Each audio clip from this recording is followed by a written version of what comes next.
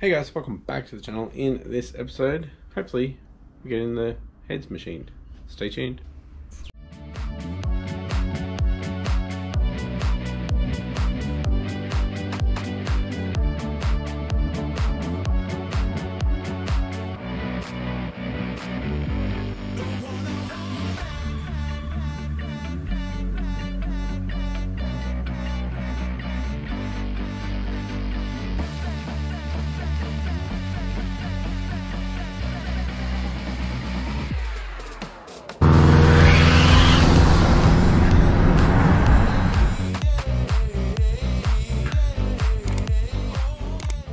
Alright guys, thanks for tuning in. If you haven't yet, please consider hitting that subscribe button and hit that post notification bell to stay up to date with this rebuild.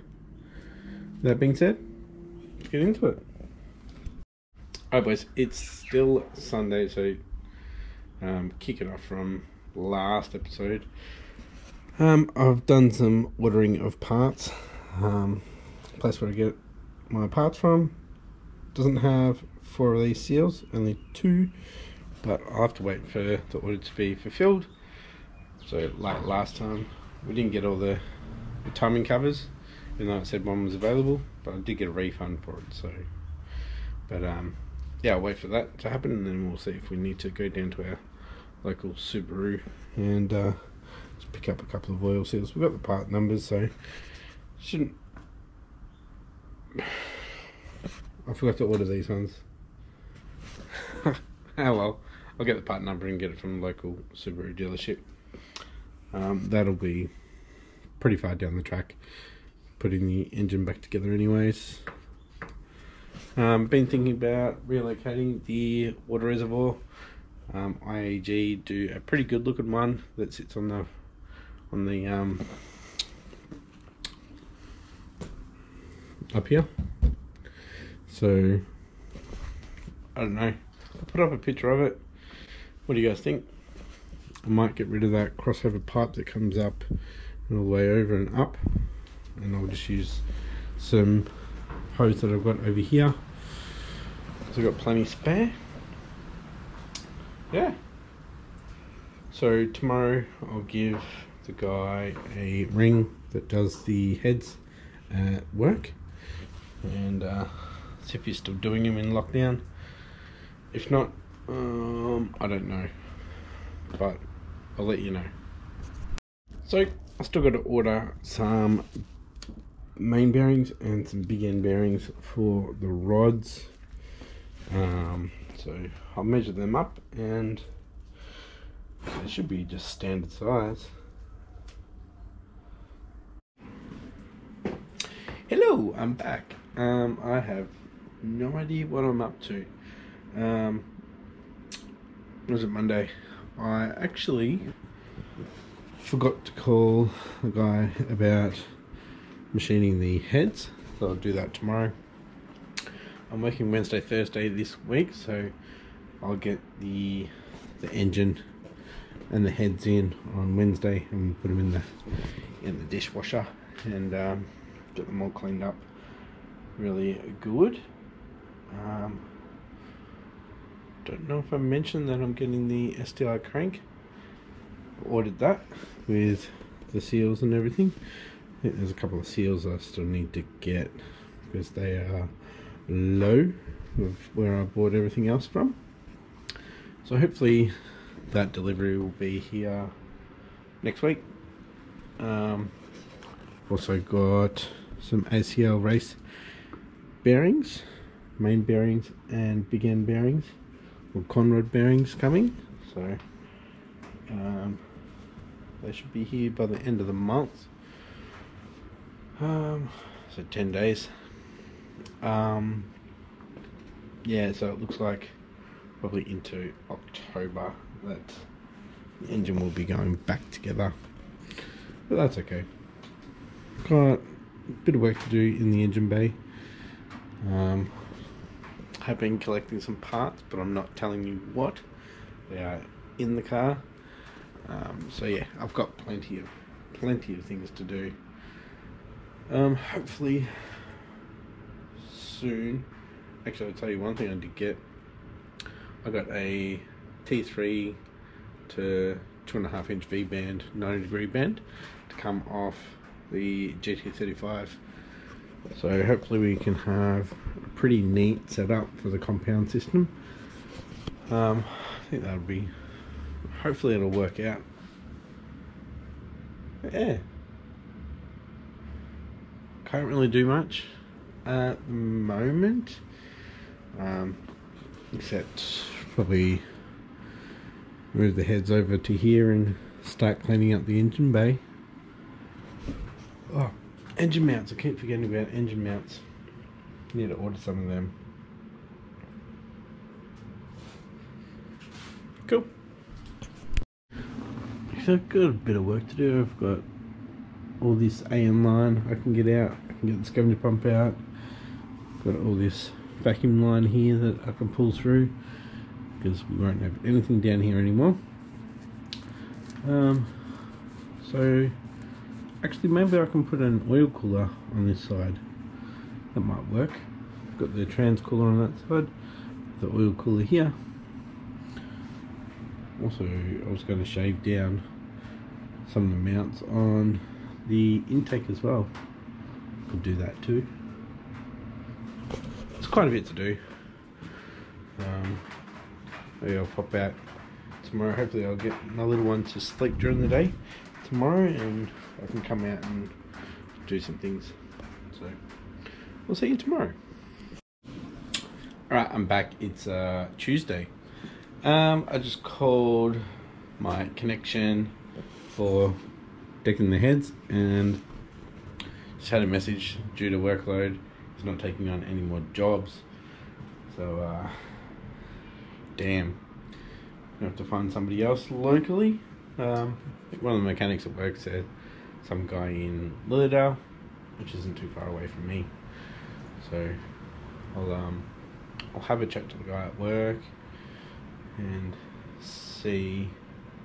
So what I might do is I'll take the heads and the block into work tomorrow and put it through the washer, and then at least we can start, you know, putting the block back together once we get the bearings and the crank.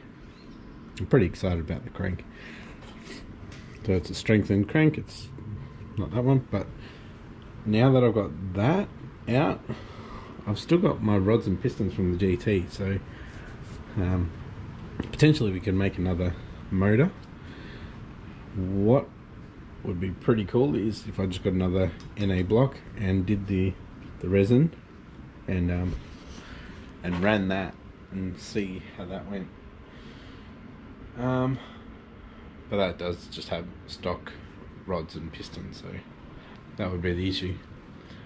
So I'm thinking with the upgraded crank, rods and pistons, the next thing that would probably go is the gearbox. I don't think the engine would go unless we had a big failure. But yeah. So I'll load up the block and the heads into the car, and we'll take that. So I'll actually shoot the foreman a message and get him to turn on the washer before he goes, so when I go there in the morning, because I'm the only one there on Wednesday, so I have to turn like all the compressor and everything on. I'll just chuck them in the washer and get them out at the end of the day. We're all good. I'll come back and show you guys. So that'll be next episode, you'll probably see that. But for right now, we'll get the heads over here and we'll start pulling all the AN lines out for the scavenger system, and we'll start cleaning up the engine bay for me to start doing some other work in there while we're waiting to find out where I can get these machined.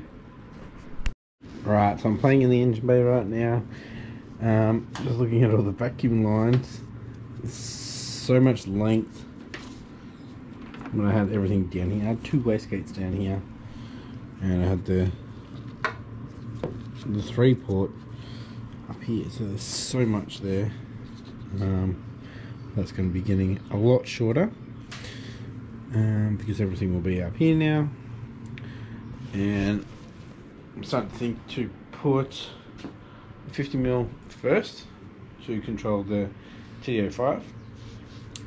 So once that does open, we're going to get a lot more flow to the GT35 and use a 38mm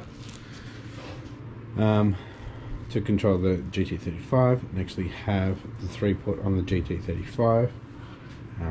So we are creating more boost in the GT35, which is a lot more airflow, because that's what we want, more airflow. So more air, more fuel, faster the car. So yeah, I think we want to start hearing that GT35 spool up a bit more, and yeah, I think that might be the way to go.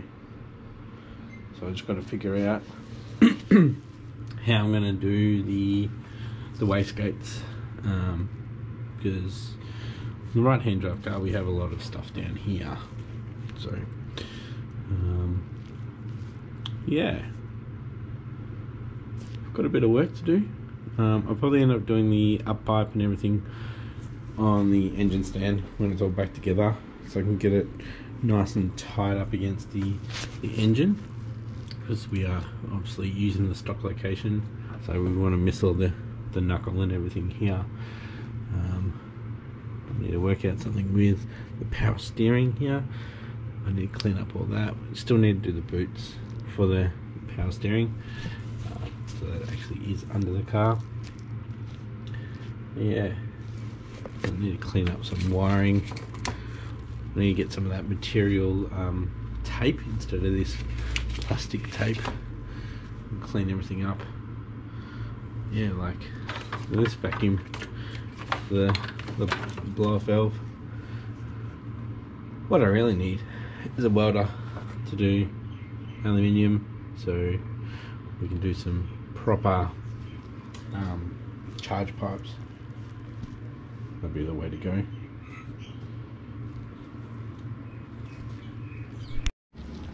Alright boys, all of the scavenger lines are out. So, what am I going to do with the catch can now? I was thinking maybe of running coolant through the middle section, or through the old scavenger, just to get heat into it, so we don't have that build up, because a lot of the oil air separators, the air oil separators, have coolant running through the bottom of it to keep it nice and warm, so you don't get that build up, that white milkshake yucky looking stuff. So anything that goes back or comes out, it's actually pretty clean instead of gross. What do you guys think? Should I run coolant through it?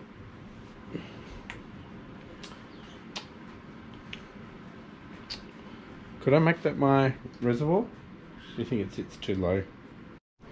Alright, got my timer relay off and out of the engine bay. That was a learning experience. A $100 relay that I'm not using now. Alright, so here's the trigger wire for the scavenger.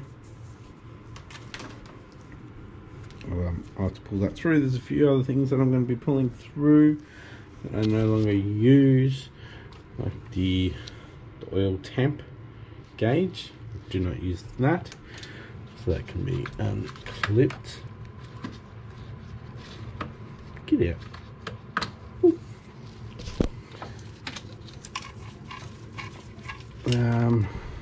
Yeah, so they can be pushed back through.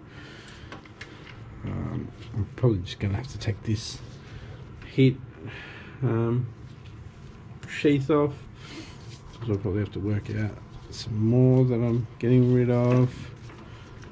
What we got here? We've got oil pressure. I'm using that. I've extended that one. I'll just make sure everything's still good in there in the join. There is water temp, that one has popped off. Won't be using that one, so we can get rid of that. Get rid of the audio cable that I put through when I have my old GoPro Hero 3. I did a couple of audios in the engine bay, so I'll get rid of that. That'll clean up. Actually comes through and comes through here. I used to just plug it in. Got some boxes and boxes and boxes in there. So yeah, I really want to clean up everything. It's my exhaust valve cut out. I'll probably change that blue one to a black one. And I've got to sort out the wiring over here too. From the starter, audio cable. So I really should have an earth that size too.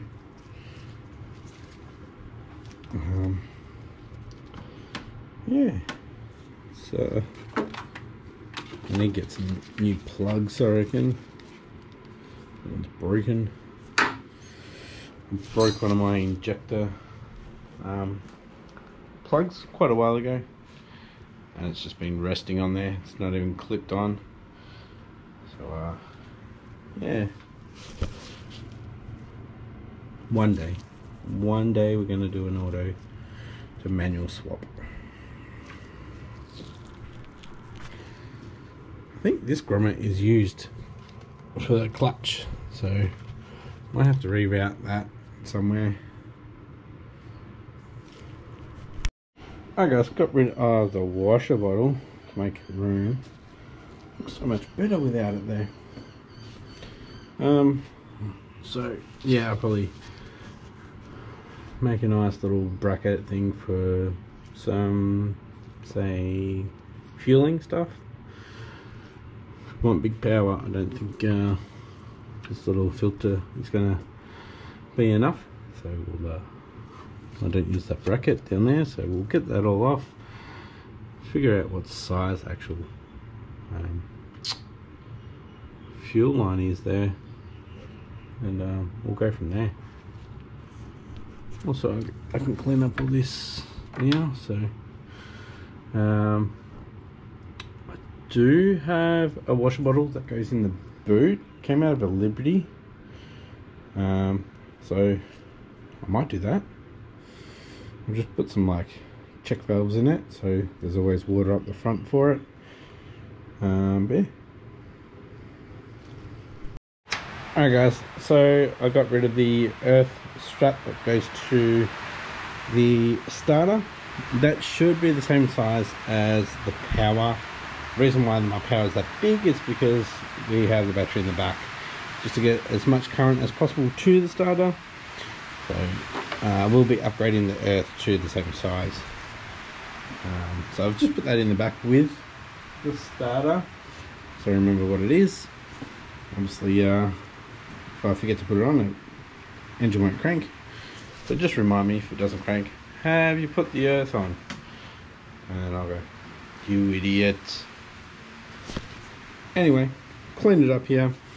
So with the washers, we have the line that goes up there to the front, we have the line that goes into the garden out to the back. So what I could potentially do is just join these two. Alright, and then when I get to the back, we can tee into the other one, and it'll be short to the back and long to the front. And if that makes sense. Or what I could do is put a one-way valve up here, and that'll keep water on that side of it, so there'll be water straight away. We'll put a couple in there, or one at the very back, so once it gets past that, it can't come back.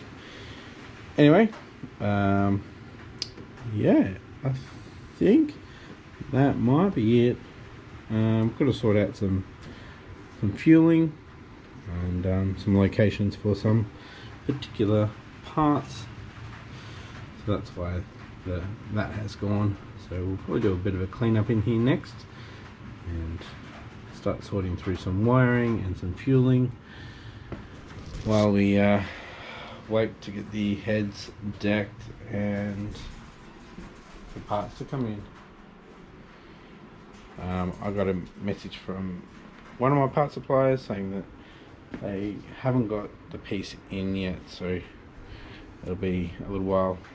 So we are definitely looking at into October to have this back in and hopefully running. And once it's running, it's got a bass tune, we can book it in for a dyno tune. Finally. Still want to get that 400 horsepower or 300 kilowatts. That'd be pretty mint. So yeah, we're going to be a test mule to see how much an NA block can handle with upgraded internals. Probably the most important thing would be is an oil pump. So I might look at that. Might look at an 11mm. I believe mine's a 10, and it's been through hell. So yeah, we might get another oil pump to put on. So guys, if you like this episode, give it a thumbs up, and if you haven't yet, please consider hitting that subscribe button. Thanks for watching, and I'll catch you next episode. Bye.